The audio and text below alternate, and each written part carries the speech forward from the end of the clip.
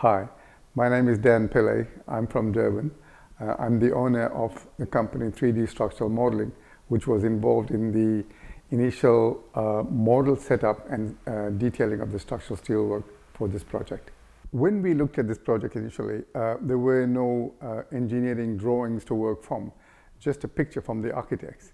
And so we started off from scratch, creating a model.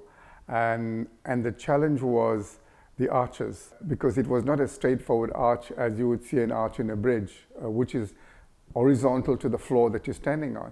This arch was leaning over, and the center of the radius of this arch was an imaginary point, which we call the center of the earth. So we had to plot that point into our model, and once we had got that right, and once we had got the coordinates right, then the rest was a whole lot easier. But finding that coordinate, we've never done something like this before. That was the first and biggest challenge. There were several challenges in detailing the structure. One was with the arches themselves. One was the fact that it was leaning over, and we had to get the geometry right with much assistance from the engineers. The second challenge was the leaning arches were fixing directly onto concrete buttresses at either end. And these buttresses, the actual point of contact between the arch and the concrete had to be plotted by ourselves. So we had to plot the exact point on where this steel arch will interface with the concrete. And we had to be incredibly accurate about that, because holding down bolts were cast inside of the concrete. There was no room for error. So that was the first challenge. The second challenge was that the arches, the diagonal members in the arches were not symmetrical in the front face and the back face. So we had to get a view on the front face of the arch. Remember, the arch is a box. It's a box structure. So we had to look at the front face, get an elevation on that, and detail all of the vertical and diagonal members, and go on to the back face and get a view on that, and detail those vertical and diagonals, because they were not symmetrical about. In other words, if you look in the front and one diagonal went left, the far side went right.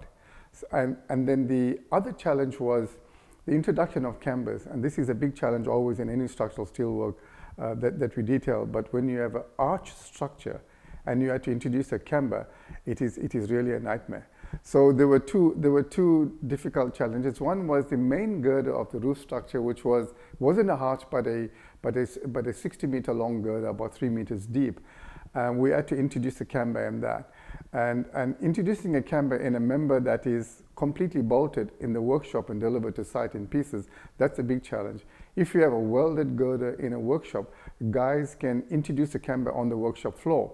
But here, every piece of that girder was detailed piecemeal, which meant that we had to model that girder in a cambered position, but remembering that the trusses coming from either side of this girder had to fix at a lower point when the camber works itself out in its fixed position. So we had to draw in the main girder first, fix in all the trusses either side, then copy the model over and put in the camber into that girder, and then issue that to the workshop. So that was a challenge. And lastly, in terms of challenges, was the interface between concrete and steel. Normally on other projects, this wouldn't be such a problem, because the tolerances were far greater than here.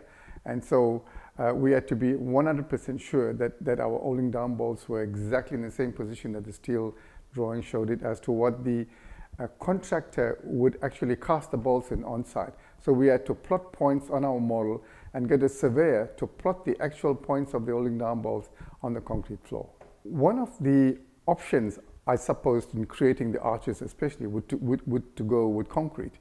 And I think that would have been an absolute horrendous task for anyone to do, seeing that this arch was about 60, 70 meters off the ground, and you have to put up scaffolding to support your concrete elements, but also the fact that the arch was not 90 degrees to the ground, it was tilted at an angle. I think it would have been a nightmare for somebody to have scaffolding, to have shuttering up at that level and get it right. So steel was so much easier to work with in that sense. This is a landmark project. This church building in Durban, previously known as a dome, and it is a landmark that everybody knows about. In years to come, people will always look at that. And so for us, That is the first thing. We were involved in a landmark project, and two was the complexity and the difficulties that we engaged from the very first day till we issued the drawings. That will always remain with us as a notch in our belt, a bigger feather in our cap, to know that we have done this project successfully.